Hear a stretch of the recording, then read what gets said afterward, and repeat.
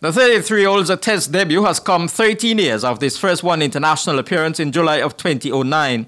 As one of the few informed batsmen heading into the current series, many felt Thomas should have played in the first Test.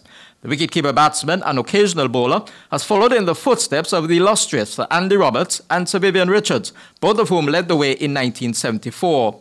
Subsequently, Eileen Baptiste, Sir Richard Richardson, Winston Benjamin and Sir Curtly Ambrose emerged as Test cricketers from the Twin Islands state. They were followed by Kenneth Benjamin, Ridley Jacobs, Dave Joseph, Sylvester Joseph and Gavin Tong. Alzari Joseph, Rakeem Cornwall and Thomas complete the list of 14 Antiguans to have appeared at the highest level of the game. Jack Matthew, ABS Sports.